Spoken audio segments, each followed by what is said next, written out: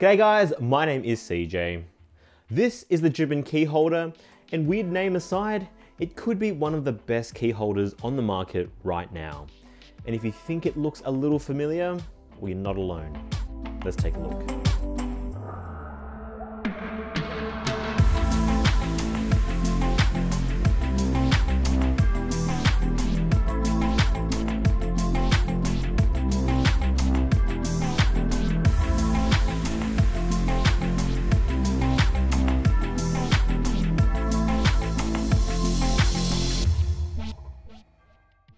Now let's get this out of the way straight up. This thing looks almost identical to an Orbitkey, and you can't get around that. But in my eyes, that's not necessarily a bad thing, and let me tell you why.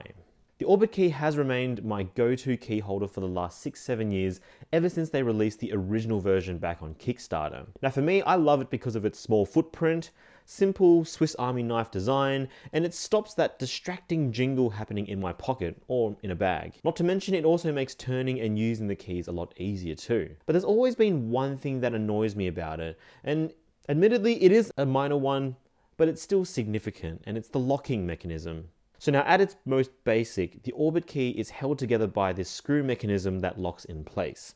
And that's thanks to a couple of washers on the inside. Now it's very secure and works really well, but if you needed to add more keys or make adjustments, you need a coin to physically unlock it. Now in Australia, it takes a 10-cent coin, no thinner or thicker, and in practice, it really isn't a major problem because honestly, how often are you going to be switching your keys around anyway? But when you do, you have to fumble around trying to find the right size coin, and if you don't pick the right size, you could end up scratching the really nice anodized finish, as you can see I've done here, and that makes me sad. So then here you've got the Jibbon, which like the Orbitkey is an Aussie product, which I love and love promoting, and it aims to solve this problem by being a completely toolless product. No need for coins or screwdrivers. And so you end up with a product that looks exactly like an Orbitkey, but without that round bit of hardware on the top. Now its basic structure is exactly the same. It's a piece of material, leather in this case, that wraps around your keys, held together by another screw mechanism that allows you to access your keys like a Swiss Army knife as well, just like that. It even has a D-ring on the end to attach a car key or garage fobs, but the difference now is that the mechanism that holds the keys is now baked into the inner structure of the strap without any evidence of hardware on the outside. So how does it work? Well, pretty similar really. You need to choose the keys you need, you orient them in the direction you want them to face, stack them up, grab one of the 2 included screws and spin away. That's it. Then once you're happy with the tension, you line up the squared off head with the clip on the inner aspect of the strap, give it a squeeze, and then it clicks in. Pretty simple. And I gotta say, once it's in, it's pretty damn secure as well. Now obviously time will tell whether or not the mechanism is gonna wear out with repeated pulling and clicking, but so far it feels pretty great. And that's pretty much it when it's all said and done. It works and functions exactly like an Orbitkey was, but without the fiddling around to get it started. Now there are of course a couple of differences as well. I mean, it wouldn't be a new product without upping the competition. The Jibbon is technically said to hold 9 keys, which is 2 more than the Orbitkey. And then to cater for this variation, as mentioned before, each Jibbon comes bundled with 2 screws. One for a smaller size, which fits around 3 keys, and then you get the large one that can fit all the way up to 9 keys. Now on top of that, Jibbon also offers a bunch of accessories that Orbitkey also offer, and that includes USB drives, keyrings, and of course multi-tools that, very importantly, functions as a bottle opener for us Aussies, a box opener, and a nail file. I mean, it works very well as a nail file, but I just don't know how many people actually needed one on hand all the time. But hey, it's here.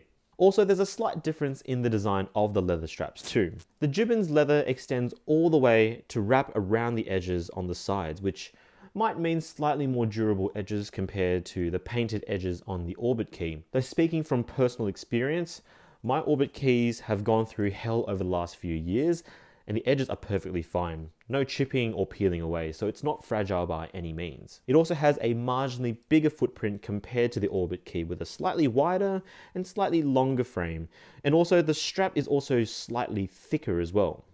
So whether or not that matters to you will be down to preference, but for me, I don't feel it makes that big of a difference. Then finally, you've got the overall look. The Jibbon is a clean slate with basically no visual flares, whereas the Orbitkey at least has that external hardware to showcase its logo on the side. It gives it a pretty unique look, especially compared to the Jibbon, which I guess to some might think it looks a little boring. But a counteraction to that is that at least Jibbon also offers monogramming, so you can personalize or brand it if you really wanted to. But again, I think it really comes down to preference to what you like. Personally, I think the clean look of the Jibbon is really good and I love it. It's perfect for the minimalists out there. On top of all of that, an underrated benefit with the Jibbon is that the lack of any metal bits on the outside as well makes it much less likely to scratch your phone or other belongings if it's put in the same pocket or bag, and even more so if you remove the D-ring as well, and that's easily done. But otherwise, the Jibbon key holder is as you'd expect. It's solid, it's a high quality key holder, and it solves one of the main issues that I've had, and I'm sure many have had with the Orbitkey. And ergonomically, it's basically no different. Where you choose one over the other really depends on how high a priority you place on how sleek it is, and also the material the strap comes in. Now, if you definitely want something in canvas or silicone, well, you gotta go get an Orbitkey.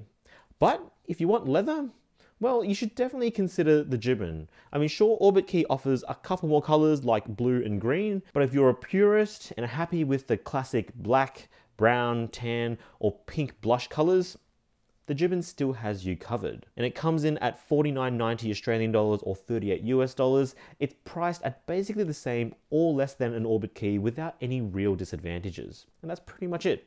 Let me know what you think of the Jibbon. Does it look too much like an Orbitkey? Let me know why that's good or bad in the comments below. And of course, links will be in the description. Thanks for watching, guys.